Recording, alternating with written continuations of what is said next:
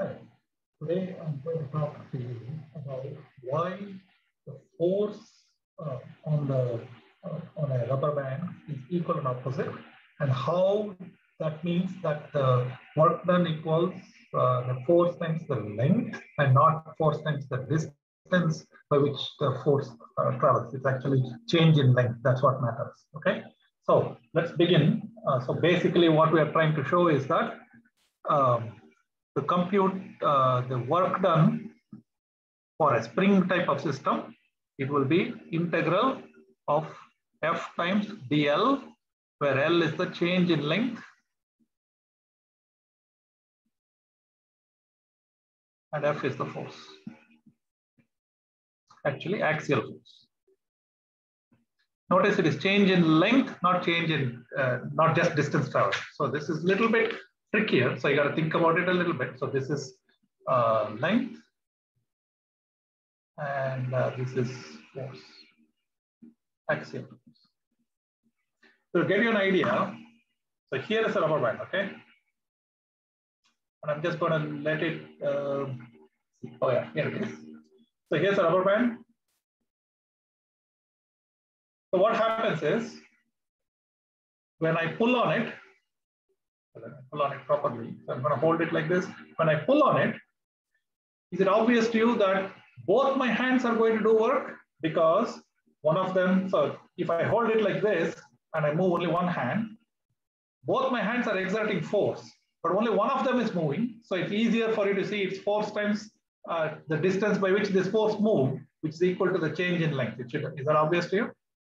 See, that's the change in length of the system. So force times the change in length, and actually I have to integrate because the force changes as I pull. So it's low force, higher, higher, higher, higher, higher. So I got to account for the changes in force. So that's why it's an integral and not just force times change in length. Okay. Now, what happens if I pull both of them together?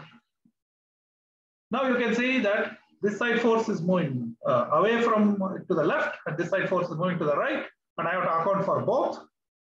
And so it will be force times change in length of the system again. So remember that because we are ignoring the mass of this thing, force on this hand and force on this hand are exactly the equal and opposite. So as long as I move them in opposite directions, I have to account for both of them. Okay. Now, if I have one of these things and I just want to move it around without changing its length, I don't have to apply any force. I want to move it around like that. So even if I do like that and I move it around, whatever for work I'm doing in one hand, I will get back in the other, because they will both move by the same distances, but the forces are equal and opposite. I will draw it for you and show you, but you should understand that number one item, forces are axial and equal and opposite. And that comes from the fact that we ignored inertia of the rubber band. Okay.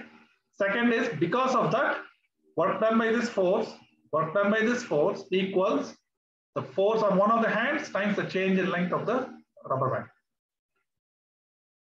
And if I just move the rubber band around without changing its length, even though individually each force does work, together they will not do any work, because whatever I do with one hand is cancelled by the other hand, because I'm not changing the length. Okay. So this is a very critical idea. So you should get this. So let me draw it and show you. So initial length is like this. Okay. Now I start applying a force. So when I apply a force, maybe the length becomes this much. So the two forces are the same.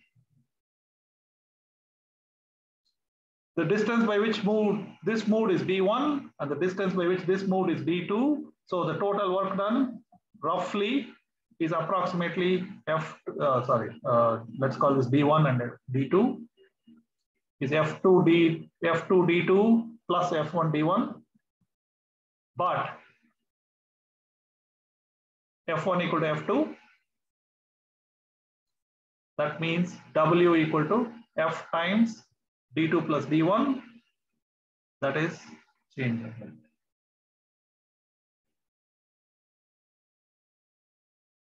Notice that this force and this force have to be equal. And so So stare at this for a second and you'll realize the signs and everything. So everything is accounted for in this. By the way, this is only an approximation. The exact result is integral of f2 d2 plus integral f1 d1, and it will give me the same answer because f2 equal to f1. Okay, so please remember, when we have to compute work done by forces, we have to integrate. We are not doing just by multiplying force and distance. That is only true if the force is constant. Okay, so this is very, very important. It will get us an idea of why it is changing. Thank you very much.